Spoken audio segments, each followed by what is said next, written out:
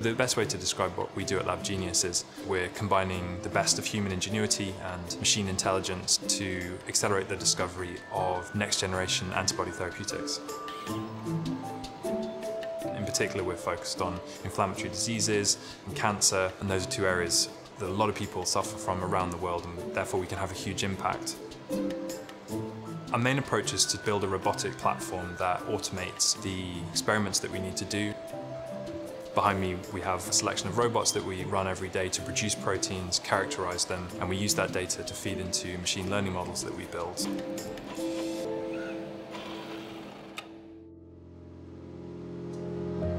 We really have two objectives when we think about using machine learning. One objective is what we call co-optimization or multi-objective optimization. You might be trying to optimize its potency, which might be ultimately about its affinity, so how sticky it is to its target. But at the same time, you don't want to destroy its safety. Perhaps there's some other characteristic of the molecule, like its stability, that you don't want to destroy. Secondarily, we use machine learning to make suggestions about what to do next, what experiments to run. And so what a model is doing in that case is looking across all of the possible things that we could change about the molecule, mostly its sequence, but there are other things like the way multiple molecules are attached to each other. And it's making suggestions about what to design next, what to try next in an experiment to learn the most about a change in the input and how that maps to a change in the output. Graphcore allowed us to speed up our experimentation process quite a bit. Previously we used GPUs, and it took us about a month or so to have a V1 of the functioning model of all of the proteins that are out there. With Graphcore, we reduced the turnaround time to about 2 weeks so that we can experiment much more rapidly and we can see the results quicker. The problem in the biological space is the scarcity of data, so you want to extract as much information as possible from the data that you have.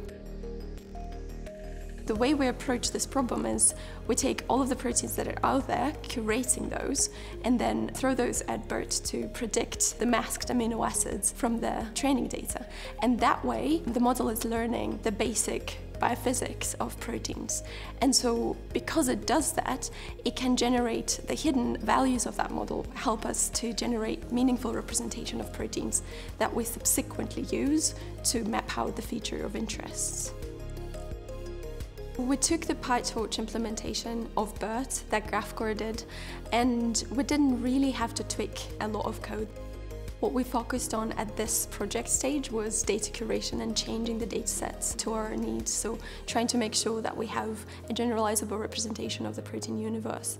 And the beauty about this PyTorch implementation is that it allowed us to iterate on the data set that we use for training quite rapidly, which really untied our arms so that we could have different tests and compare different curations of the data.